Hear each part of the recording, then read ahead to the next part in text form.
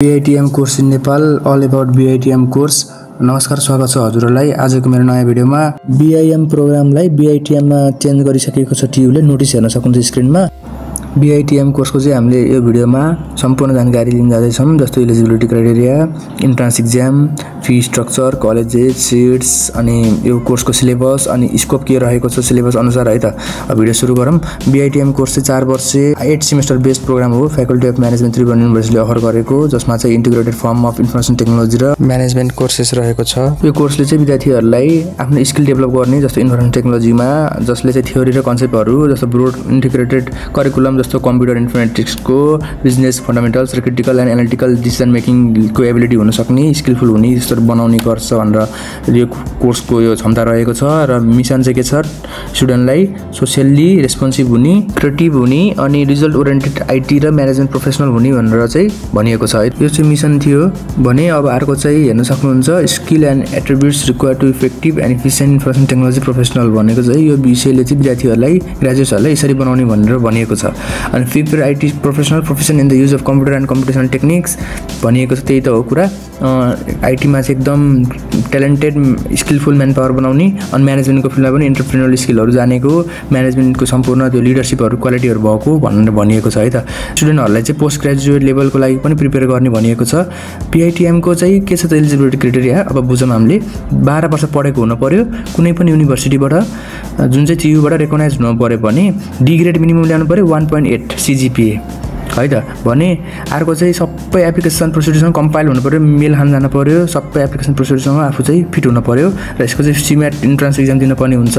Verbal ability, quantitative ability, logical reasoning र general अवेरनेसबाट आउने गर्छ क्वेसन 25-25 मार्क्सको, जहाँ चाहिँ 40 मार्क्स चाहिँ हामीले ल्याउनु पर्ने हुन्छ 100 मार्क्स भित्रमा। अनि यसरी चाहिँ हाम्रो थ्योरिटिकल प्र्याक्टिकल बेस्ड चाहिँ हाम्रो इभ्यालुएसन हुने गर्दछ, मतलब इक्जामहरू यसरी हुन्छ भने चाहिँ हेर्न सक्नुहुन्छ। इन्टर्नसिप पनि छ हाम्रो BITM प्रोग्राममा है त। अनि 3 क्रेडिट आवरको चाहिँ इक्विभ्यालेन्ट हुन्छ इन्टर्नसिप चाहिँ, धेरै चाहिँ छैन, जुन चाहिँ 100 मार्क्ससँग बराबर हुन जान्छ। र 40% एन्ड 60% चाहिँ यसरी प्र्याक्टिकल र थ्योरी एक्जाम हुने गर्छ भनेर भनिएको छ। र FIM ले कन्डक्ट गर्छ भनिएको छ। अनि स्टुडेन्टको फाइनल ग्रेड चाहिँ इन्टर्नल र एक्सटर्नल एक्जामिनेसन्सहरू हेरेर हुन्छ, ओभरअल पर्फर्मेन्स भनेर भनिएको छ, हेर्न सक्नुहुन्छ। अनि मिनिमम B चाहिँ ल्याउनु पर्यो है स्टुडेन्टहरूले इन्टर्नल एक्जाममा, मतलब इन्टर्नल इभ्यालुएसनबाट 3 ल्यायो भने बल्ल सेमेस्टर एक्जामको लागि क्वालिफाई हुन्छ भनेर भनिएको छ। र यसरी हेर्न सक्नुहुन्छ ग्रेडिङ सिस्टम A देखि F सम्म, letter grading scale, grading point, र हजुरहरूले चाहिँ रिमार्क्सहरू हेर्न सक्नुहुन्छ है। र फेल हुनेहरूको लागि चाहिँ मेकअप एक्जाम, रि एक्जाम, पार्सल एक्जाम चाहिँ हुने गर्छ है त। अब त्यसपछि एटेन्डेन्स रिक्वायरमेन्ट पनि हुनुपर्छ भनेर भनिएको छ। 80% एटेन्डेन्स चाहिँ हुनुपर्छ पढ्ने क्रममा भनिएको छ। र यसरी चाहिँ हाम्रो क्रेडिट ट्रान्सफर पनि हुन्छ भनेर चाहिँ टियुले BITMको कोर्सलाई FIM ले चाहिँ यसरी क्रेडिट ट्रान्सफरको पनि फेसिलिटी दिने भनेर भनिएको छ। भने ग्रेजुएसन रिक्वायरमेन्ट चाहिँ 8 सेमेस्टरसम्मको चाहिँ पढ्न पर्यो आफूले, सबै कोर्सेसमा 3 ल्याउनु पर्यो CGPA, र प्रोजेक्टमा B ल्याउनु पर्यो, बल्ल ग्रेजुएट भइन्छ। 126 क्रेडिट आवरको 8 सेमेस्टर एक्जाम एपियर गरिसकेपछि भनेर चाहिँ ग्रेजुएसन रिक्वायरमेन्ट यसरी देखाइएको छ BITM प्रोग्रामको लागि। भने सबै हेर्न सक्नुहुन्छ यहाँ, fulfilment of requirements of BITM programme must occur within 7 years भित्रमा हुनु पर्यो है त। रेजिस्ट्रेसन गरिसकेपछि रेजिस्ट्रेसन नम्बर पाइन्छ। त्यसपछि हामीले 7 वर्षभित्रमा पुरा गर्न पर्यो BITM प्रोग्राम भनेर भनिएको छ। त्योभन्दा धेरै ढिलो गऱ्यो भने मानिन्न भनेर भनिएको छ है। यो थियो ग्रेजुएसन रिक्वायरमेन्ट्स अहिलेसम्म हामीले हेरेको। भने अब चाहिँ करिकुलम स्ट्रक्चर हेर्न सकिन्छ, 126 क्रेडिट आवरको रहेको छ। र यसको चाहिँ भित्रको सिलेबसहरू हामीले हेर्न सक्छौँ। Management courses, analytical and support courses, information technology and computing courses, elective courses र project work and internship 3 credit आवरको रहेको छन्। टोटल 126 क्रेडिट आवर कोर्स रहेको छ। अब चाहिँ हेरौँ है त 1 by 1 semester wise course स्ट्रक्चरको breakdown. यसरी चाहिँ ITM भनेर चाहिँ कोर्स कोडहरू रहेको छ। 1 देखि यसरी 1 2 3 भनेर इङ्ग्लिस, MGT भनेको म्यानेजमेन्ट, अनि 3 क्रेडिट आवरको हुन्छन्। 100 मार्क्स हो। 3 क्रेडिट आवर इक्वल टु, मैले अघि नै भने होला, 3 क्रेडिट आवर भनेको 100 भनेर। यसरी चाहिँ हाम्रो डिफ्रेन्ट कोर्सेसहरू रहेका छन् जुन हामीले पढ्न पर्ने हुन्छ। 3 क्रेडिट आवरको रहेको छ। यिनीहरूको अकुपाई गर्ने यिनीहरूले चाहिँ 100 मार्क्स रहेको छ। एक्जाम चाहिँ 60 मार्क्सको हुन्छ भनिएको छ। 40 चाहिँ प्र्याक्टिकल हुन्छ भनिएको छ है त। यसरी हेर्न सक्नुहुन्छ 100, 200, 300, 400 यसरी चाहिँ कोर्स कोडको रेन्ज रहेको छ। इलेक्टिभहरूको लिस्ट हेर्न सक्नुहुन्छ। अब यो फेरि फेरि 8 सेमेस्टरमा इलेक्टिभ आई रहेको छ। यसरी आई को लिस्ट हेर्न सक्नुहुन्छ। इलेक्टिभ आई को देखाइसकेँ मैले 7 सेमेस्टरमा।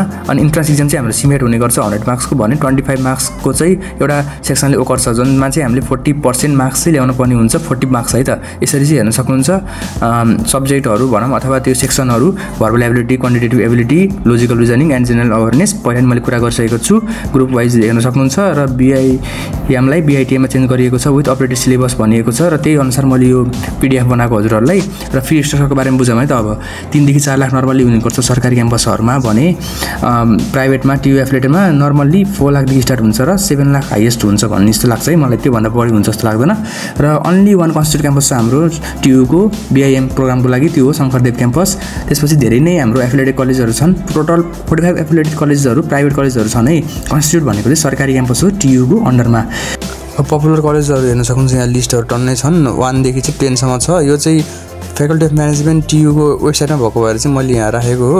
अरू पनि टन्नै 35 कलेजहरू टन्नै छन् है, जुन चाहिँ 45 कलेजहरू हुन्। जहाँ चाहिँ मैले एउटा भनिदिइसकेको छु कन्स्टिट्युट क्याम्पस सरकारी भनेर, त्यो चाहिँ शङ्करदेव क्याम्पस हो भने हाम्रो सिट्स चाहिँ लगभग 2011 सिट्स जति छन् है। कुनै कलेजमा 33 सिट्स हुन्छन् भने कुनैमा 66 सिट्स हुन्छन्, जुनमा चाहिँ 13वटा कलेजहरू चाहिँ BITM पढाउने चाहिँ काठमाडौँमा छन् है त, काठमाडौँ जिल्लामा। अब BIM पढिसकेपछि स्कोपहरू हेर्न सक्नुहुन्छ। टन्नै स्कोपहरू रहेका छन् सिलेबस अनुसार। अब हामीले यस्तो यस्तो स्किलहरू सिकेर हामी चाहिँ यो पोस्टहरूमा काम गर्न सक्छौँ, यो फिल्डमा लाग्न सक्छौँ है। अब हेर्न सक्नुहुन्छ टन्नै जब अपर्च्युनिटिजहरूको लिस्ट रहेको छ, जब प्रोस्पेक्टसहरू, यो लिस्टहरू जे भनिनुभयो हेर्न सक्नुहुन्छ। धेरै नै स्कोप रहेको छ, राम्रो स्कोप रहेको छ, फ्युचर रहेको छ BITM प्रोग्रामको। अब मैले आजको भिडियोमा तपाईँहरूलाई सबै नै समेटेको छु जानकारीहरू all about BITM course in नेपालको बारेमा, जस्तो eligibility, entrance exam, fee structure, colleges, seats, syllabus, scope सम्पूर्ण जानकारी दिइसकेको छु। Thank you for watching.